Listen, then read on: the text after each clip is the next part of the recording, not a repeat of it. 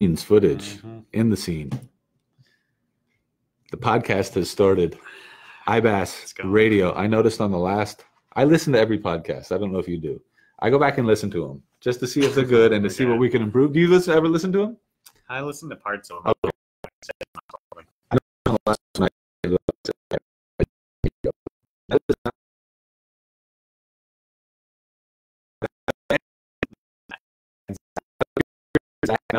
both looking for solutions to like to talk about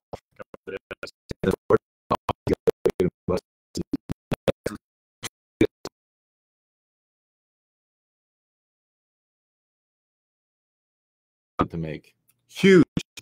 Are you ready to Disney Plus? Dude, are you signed up for Disney Plus? Yeah, I think you said you are. Absolutely. That is the best $7 anybody could spend. When did the movie Lady and the Tramp come out? The Disney movie, the new remake of Lady and the Tramp. No idea. I think it came out pretty recently. It's already on Disney Plus. We just watched it. Awesome movie. Super good movie. Yeah. Do you like kids movies like that? Did you see the new Lion King? No. Do you think you would like the new Lion King? I have no idea. Did you like the original Lion King? When I was a little kid. All right. It's still a good movie. Believe me, it's really good. And Lady and the Tramp was also quite a good movie, and it's already up on Disney Plus. And literally every single Disney movie you could ever think of is also there. Yeah, that's the awesome thing about it. Well, everything pretty much every Disney the shows.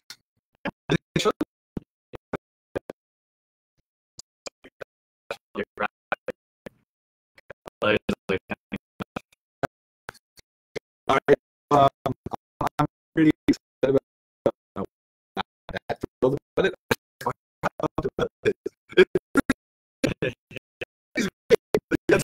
So much good stuff there. Is what I just expect.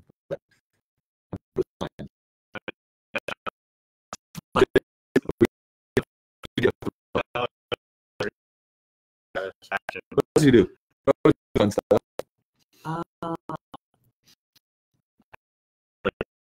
A whole lot. For super awesome weekends, man, carries for you. No high baking parties, no with a bunch of dudes. All right. Oh, I did go to the thing. All right, that's good. How was it? You like things? Yeah. I think I'd rather play football, but ethnic wedding. It was mixed. What was the mix? Mexican. All right, so it was a baby shower over the weekend. You were going to baby showers when you were in the Spanish-speaking country? Well, the all the time. Spanish-speaking country is. And you go to both? Interesting. No, you in a way.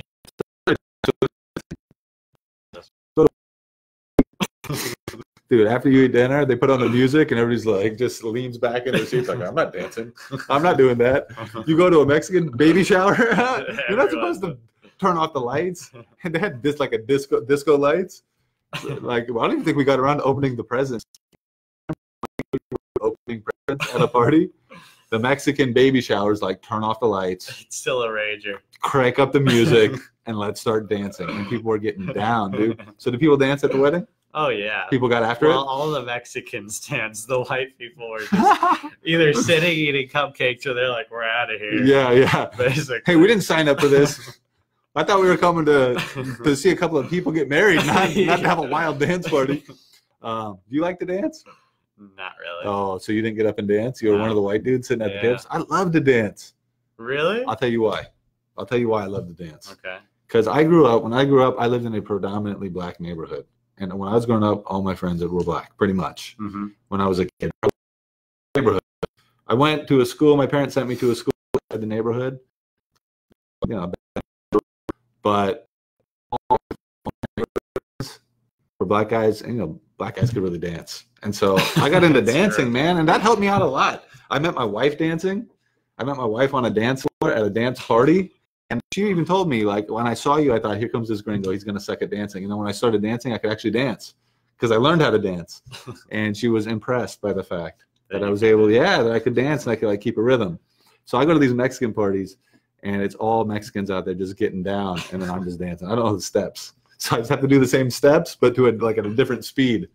I wish I could do all the steps. You ever see how Mexican people kind of move their feet when they're dancing? It's pretty cool, huh? Yeah, it's good. We got in our congregation, we got a Venezuelan, and those guys do like salsa dancing. Don't you wish you could dance salsa? Yeah. That would be nice, right? It'd be cool if I knew like just all the dances. You just get everyone's out there. like, what? Yeah, you just or when they do those circles, you know the dance circles? Yeah. And then someone's supposed to go in the middle and do their thing. I hate that. That's a lot of pressure.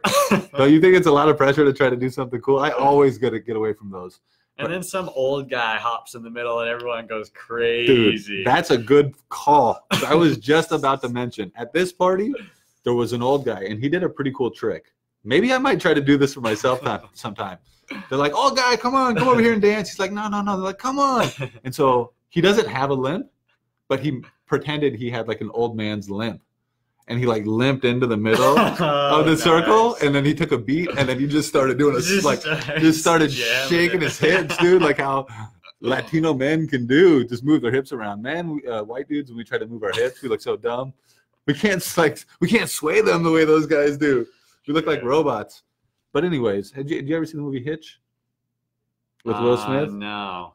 There's this scene in there. So Hitch is like a guy who teaches men how to be good with women. Oh, yes, yeah. With Will Smith. Yeah, I've heard of that. And at one point he's teaching how to dance, and the guy like wants to go crazy, and he's like, no, that's not how you do it. You just go do a two-step. You know two-step? You just kind of like step one way and step the other way, but to the rhythm, and you just keep it super simple. Keep it super simple, and that is good advice. And if you can master that two-step, then you can go to a Mexican party. You can go to any party. You just kind of speed it up or slow it down. And you try to look cool, like look kind of cool. Like you're like, I know what I'm doing. Like, yep, that's it. And so, Mexican party, that was a good time, dude. I had a lot of fun there. Did you go by yourself to that wedding, or did you go with your whole family? All right, so that makes it a little bit easier. Yeah, because you guys can shoot the breeze. What about your sisters? They get up and dance? Yeah, you have people to talk to. Yeah. You go to a wedding by yourself, you may or may not know people. The good thing is we did know people. Oh, that's good. I could just talk to people. All right, so there's like some people your age and some friends and stuff there. Yeah. Your sisters get into dancing? They do. And what about your parents? My parents dance. All right, but you're the only one that's not that into dancing. Correct. You better learn how to dance, dude. I'm telling you, dancing's important. I go to these parties, I see a bunch of women up there dancing by themselves, like. Well, they dance with each other too. Well, they do, but then I look at all the husbands, and the husbands are just sitting at the table, like looking at their phones. I'm like, why don't you get up there and dance with your wife? Women love to dance. They love it, and they're blessed because they can just dance with each other. A couple of dudes can't dance with each other. Dudes. Although I found a loophole for that, how a couple of dudes can dance with each other. Oh no! If a couple of dudes, if each one has a little baby, then you can kind of dance with your baby, and another dude can dance with his baby. But you guys can kind of like dance next to each other. It's kind of like you're dancing to each other. We got the babies as like a barrier. A buffer. Yeah, it's like a buffer. So you're not get too close to each other. The baby buffer. Yeah. So I guess the thing dudes can do is like run around and throw a ball at each other. That's exactly. That's what dudes are built for. That's what we're all about. Yeah, yeah. Did you ever get into having to play sports with a little kid before? Yeah. Yeah. It's kind of frustrating to play sports with a little kid. Yeah. Sure. You can't try very hard. Do anything. They break all the rules. You gotta like let them get points and stuff. It's kind of not that fun. So I was playing soccer with my 6-year-old Isaiah, and he hates losing. He's a terrible loser. So first of all, the whole context of this game of soccer, all the rules are him definitely. You can't kick it very hard because if you kick it too hard, that doesn't count. It doesn't count. Yeah, and if you block more than one of my kicks in a row, then you're disqualified. Like he's putting all these rules in that make it so it's like not that fun. But you got to try to put on a good face, and also you don't want to just let him win outright, because then he'll just think he's a super awesome soccer player when he's not. So I'm kind of keeping the score even. Like he scores a goal, then I score a goal. Right. And then at one point it was like 8-8, and I scored a goal. I go up 9-8. I've been letting him like carry the lead. Yeah. And I wanted him to just kind of get his head around what it's like behind. As soon as I go up 9-8, it's like disaster time. He starts having a meltdown. Like, he's like, "You're gonna win. That's against the rules. I don't want to do this anymore. I don't want to do this anymore. You're cheating." I'm like, "What do you mean I'm cheating?" He's like, "The rules say I always have to be winning at all times." I'm like, "What rules? You made up the rules." He's like, "Yeah, but that's one of the rules. You agreed to it." So, Oh my goodness. so then, like, I had to calm him down. I'm like, I didn't want to let him know I was letting him win. So I have to tell him, "I'm gonna let you win." You let them win. And you beat them sometimes. Yeah. So they know what it's like to be careful, like, because you could so easily just whip any kid like 20 million to 0. You gotta really. He just throw the kid to the side and just plow. Even on accident, like, so my kids like to have foot races sometimes. Like, you're gonna dust the 6-year-old like so quickly. I wonder who would win a race between us. Do you want an honest opinion? Yeah, honest. I would. Are you a pretty fast runner? Yeah. I would like to have a foot race with you, just to prove that, just to put that to rest. So are you one of the fastest guys, like, in your group of friends? Yeah. You are? And But you're young. eventually somebody will beat me. So you're a pretty fast runner, huh? Yeah. I feel like I don't like I could keep up with. All right. Don't hit your stride. Get enough leeway to actually hit your stride. I went to a race with the bank. It was my banker.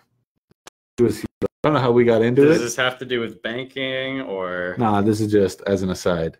He was like a big chubby guy, and he was a smoker, and I would always give him a hard time. I'm like, "Dude, you're in terrible shape." I would just tell him, like, "You're in terrible shape." What's your deal? He was single. He was like 39. He was single. He had a big old gut. Like, every time I see him, he'd be drinking like a bunch of soda and smoking cigarettes. But we became friends because he was in the bank, and I would see him all the time. And I would tell him, like, "Dude, you're in awful shape. Like, you got to clean up your life, man. What are you thinking? No wonder you're single. Like, quit smoking and drinking so much soda. You're nuts." It's like, "Dude, I just started running again." Like, so? Like, that doesn't matter. You still smoke cigarettes. He's like, "You don't care." It's like, "Dude, I'm getting in shape." I'm like, "How long did you run?" He's like, "I ran 6 miles." I thought, "I guarantee you I'll beat you in a foot race. 100%. I don't even run. I don't even work out. I'm just healthy. I'll definitely dust you." And he's a Wells Fargo banker.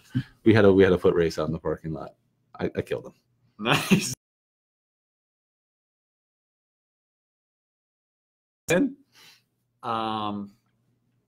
Yes. Who'd you race? It was some Mexican kid. A kid? Like an actual kid? Well, he's like a year younger than me. Okay. And you won the race? Yeah. Did you smoke him?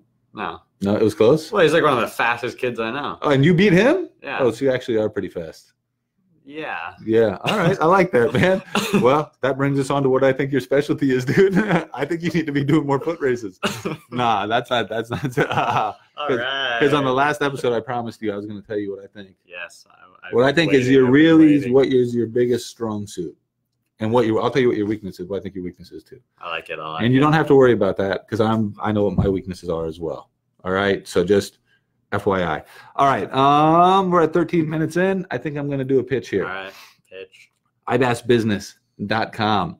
Please visit IBASbusiness.com if you're one of our 7 lists. How many people are we have listening to this podcast now? Yeah, we have like the same. Is it 7 or did it drop down? I think we're at 6. We were at 7 before. They probably don't like this new format. All right. Well, we've only been doing the format one episode. Yeah. So.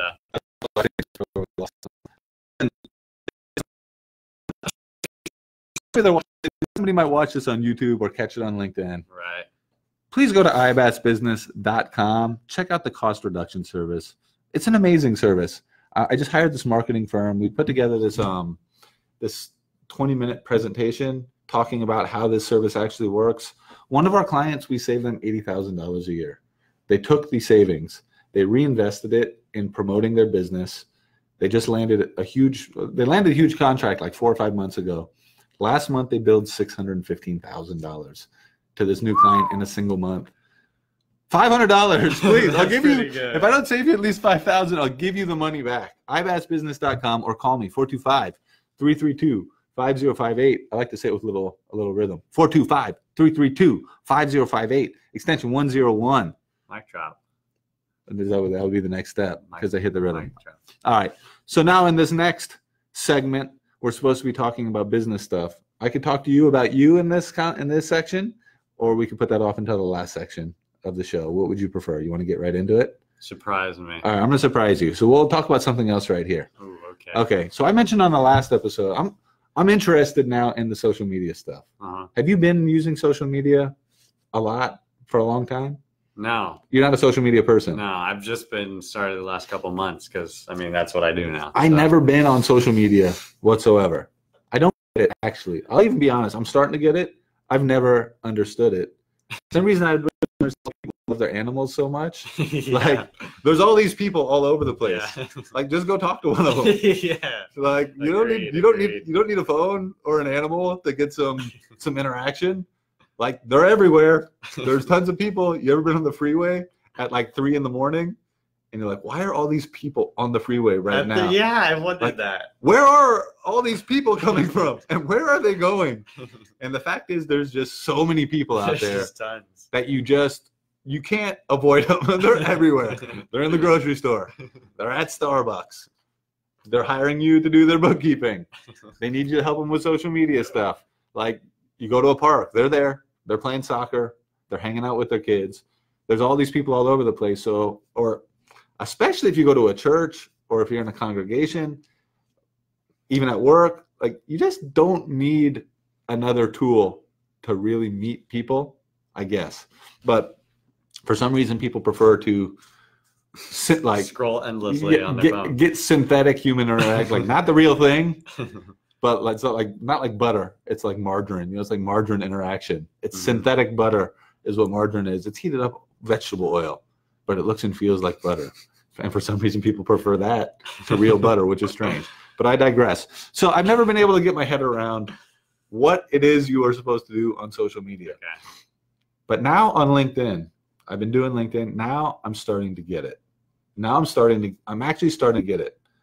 So it's not as good as real human interaction, but it is more efficient. It is more efficient. I'm getting that now. Because like when I go around knocking on doors, you get rejected like 99 times just to meet one person.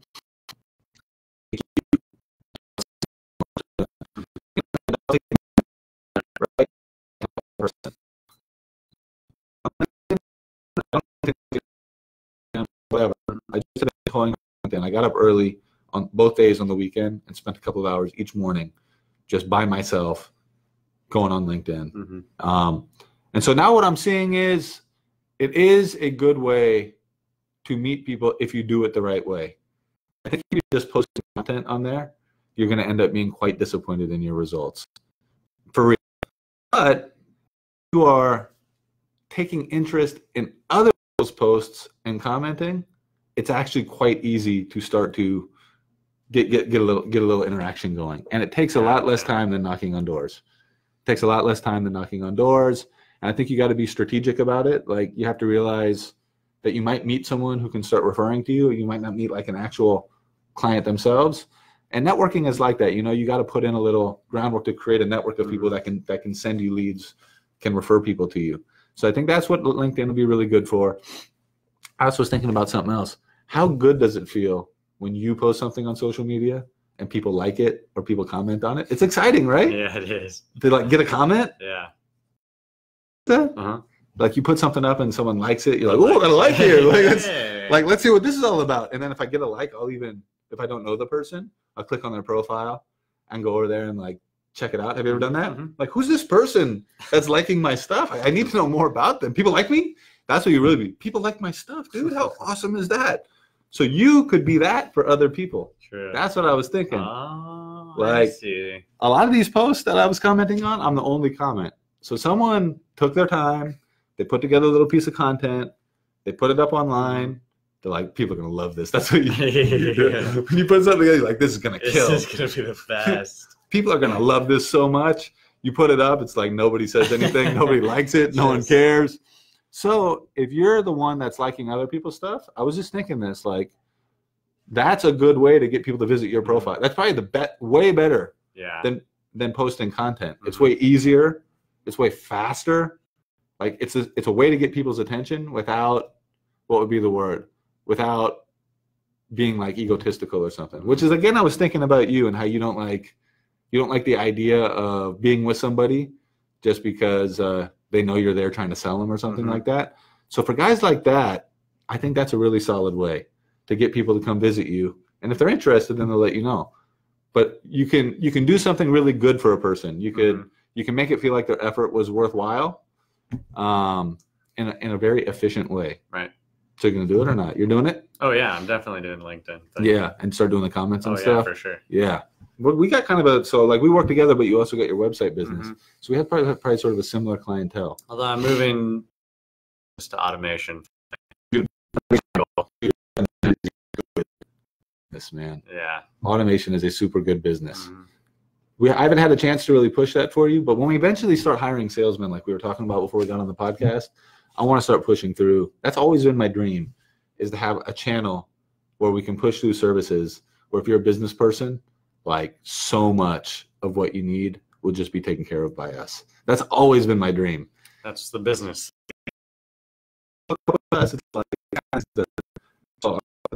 I'm testing out this sales service to help me build the infrastructure. I was talking to Zach before we came on, but I'm hiring a company that's going to help us build so we can hire salespeople effectively. But if that works, then I'd like to be able to give that to people. You know what I'm saying? And do the cost savings and then bring in the automation. So like so much of the stuff that holds most business people back is just taken care of. You got your sales machine, you got your finance stuff taken care of. You're not dealing in paperwork because you got your automation. And if you get back into websites, we help you with the websites. I'm learning about social media. So if we could have a way to help people with social media. So like all you really got to do is service your customers and just do whatever the thing is that you're good at. You just do that. So there you go, man. The higher level thinking. The higher level thinking, or just whatever you love the most. Whatever you like to do. Yeah, whatever it is you really, really like to do. All right. That's good. That's good. I'm going to go ahead and do another pitch here. All right. Can you believe 21 minutes, dude? I can't. Before you know it, we'll be at 32. That's insane how fast it goes by, doesn't it? Like I said, at the beginning of every episode, it feels like we're never going to get through it. And then it's like almost over. And then it's almost over. Hey, I just mentioned bookkeeping and accounting. We are primarily a bookkeeping and accounting firm. Please visit ibasbusiness.com. There's a whole bunch of companies out there that do what we do in terms of bookkeeping, but we have a unique structure whereby we hire accountants who are good at customer service too. So we have a professional accountant who will be your dedicated representative, who's a controller level accountant, but you also get great customer service from this person. I was just looking at some of the emails that one of our reps was writing to one of our clients over the weekend. So polite, so positive, so encouraging. And the client that we were working with wrote us back and said, you know what? I just have to say it. You guys are awesome! Exclamation point. Because this guy that we just hired, who's got an MBA, you know, he's got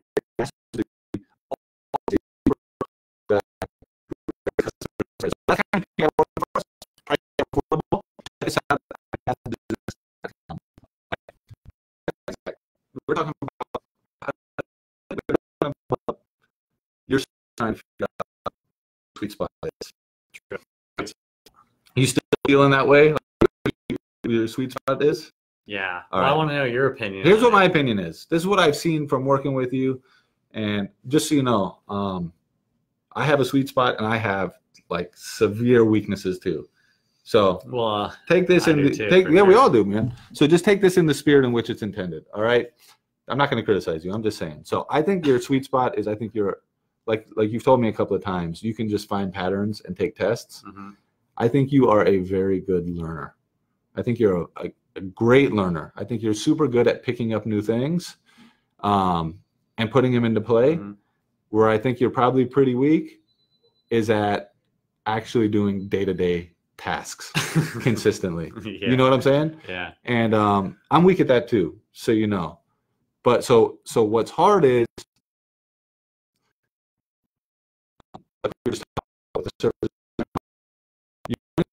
on to do tedious tasks. You do that. Your whole life. If you're learning new stuff. Accurate? I think that's yeah. And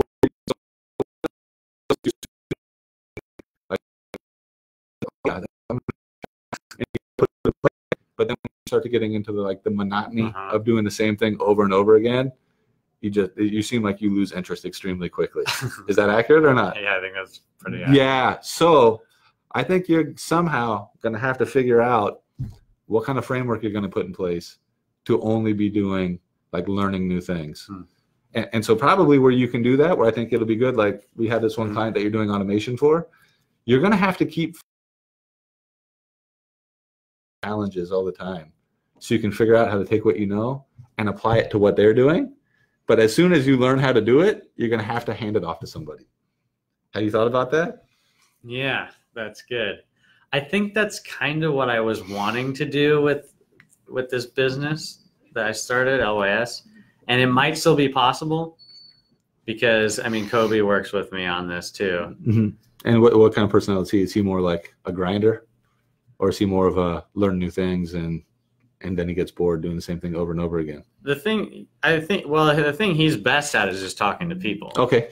But also, which is good because obviously I have a hard time with that. Yeah. Well, you're good at. I think you're good at it, but you just don't like it, right? I think you're pretty good at it. Thanks. Yeah. And then, but I do think he can do monotonous tasks better than I can. And he has a harder time finding little details. So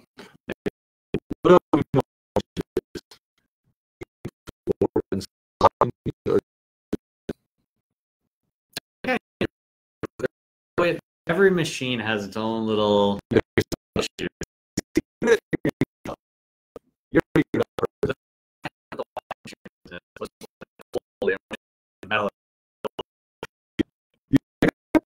Oh, because it's like freezing. You have to like really crank on it. Does it get stuck? Your hands. Yeah, these clunky machines around. Yeah, that's good. When something goes, it's like super cold, and you're frozen already, and one more thing goes.